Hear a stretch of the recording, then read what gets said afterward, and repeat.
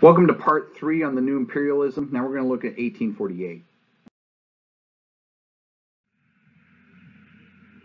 In March of 1848, several groups of German liberal revolutionaries are going to rise up and call for a unified German state. There's going to be a problem with this, though, in that each of these different liberal groups in these different German states wanted something different out of this revolution.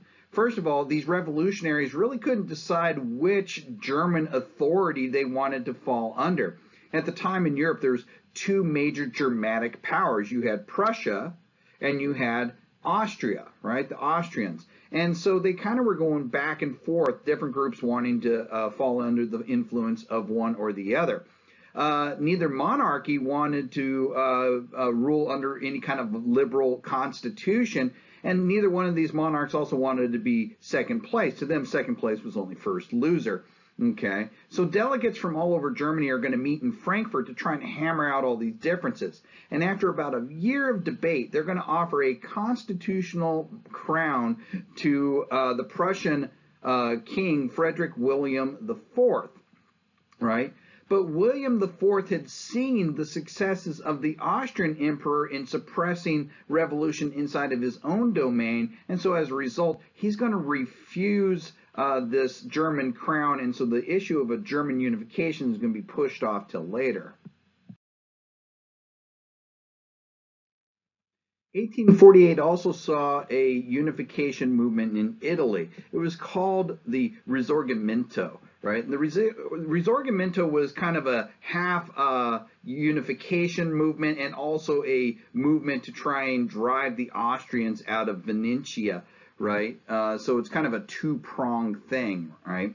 The revolts began actually back in January in Sicily, where nationalists and liberals had wanted the Bourbon monarchies to push for a national unification and a liberal constitutional system, right? So the revolts then began to spread north all the way to Venice, right? Just as the German nationalists, the Italian nationalists couldn't really decide on who they should be united under, right? You had some that said they should unite under the Piedmont Sardinia state. Others said under Venetia, which of course was controlled by the Austrian Empire. Some said it should be controlled by the Pope. Others said the two Sicilies should control it, right? Ultimately, the reaction to the Risorgimento is going to make the decision for them. For example, the Austrians are going to crush the Venetian revolt, right? In the two Sicilies, the government is going to crush that revolt as well. The Pope is going to condemn the rebellion and then flee Rome, matter of fact, causing for a brief time the declaration of a Roman Republic by a radical nationalist by the name of Giuseppe Mazzini. Giuseppe Mazzini is going to be supported by another Giuseppe Garibaldi, right? But in 1849, the French are going to intervene on the side of the Pope and crush this Roman Republic, right? Only King Charles Albert of Piedmont Sardinia embraced the Risorgimento, right? And he attempted to support it. He enacted a liberal constitution, and he tried to aid the Venetian rebels, but ultimately he was defeated in 1849 by the Austrian army in the Battle of Novara, and the idea of a unified Italy at that point came to an end, for now. Finally, there was the 1848 revolutions inside the Austrian Empire itself. Aside from the anti-Austrian riots in Venetia, you're also going to have the Hungarians in Austria that are going to begin to revolt in the spring of 1848 for Hungarian home rule, right? Riots will actually break out amongst students in Vienna itself, and it's going to cause the Austrian government to at least temporarily flee to Innsbruck, right? As a result of this, a National Assembly is going to be convened to draft a constitution, first passing the March laws, which are going to grant Hungarians in Hungary some self-government, semi-self-rule, and abolishing the last vestiges of aristocratic privilege, feudalism, and serfdom. However, in Hungary, in the Hungarian side of the Austrian Empire, a national nationalist named Lajos Kossuth is going to proclaim complete independence, right? And by declaring complete independence, Kossuth is going to abolish serfdom and offend the local landlords. He's also not going to offer anything to the Czechs and the Serbs, the Croats and the Romanians, who also made up a large percentage of the population in that region of the empire, right? So gradually the Austrian monarch begins to reassert himself. He's a young new monarch, just takes the throne there in 1848 by the name of Franz Joseph. We'll actually talk about him again because he's also the Emperor of Austria in World War I, right? But he's going to begin reasserting himself. He's going to mobilize his army under Count Josef Radetzky, and Radetzky is going to begin crushing this rebellion, right? Radetzky is going to gather allies amongst the aforementioned minorities in Hungary that had been ignored or pushed around by Kossuth, and together they're going to crush the rebellion first in Italy and then move it and crush it there in Austria. In 1849, that National Assembly is dissolved and a new authoritarian constitution is imposed that's going to be maintained until the 1860s, when finally Franz Joseph will agree to some a dual monarchy for the Hungarians in what will be called the Ausgleich.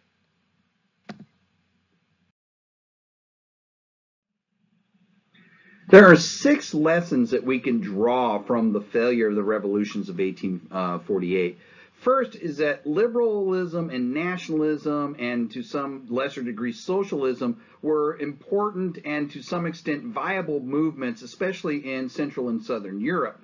But to the second point, there's also the fact that the revolutions failed, and that tells us that the Ancien regime still has a great deal of residual strength, even though it's, like I said, it's kind of antiquated. Right? And that's because there's little unity on that nationalism and liberalism front. You have the different groups attracted to one or another of these movements, but there's nothing that really binds them all together. There's nothing to create a collective revolution like what Karl Marx had hoped to see, right? For example, you're going to have liberal intellectuals who want governmental reform, universal male suffrage, and freedom of the press. But then you'll also have a middle class, but they want government reform and the vote for themselves and economic equality. Then you have the working class who wants the vote for them and social welfare programs. And then, of course, then you just have the peasantry who just want land.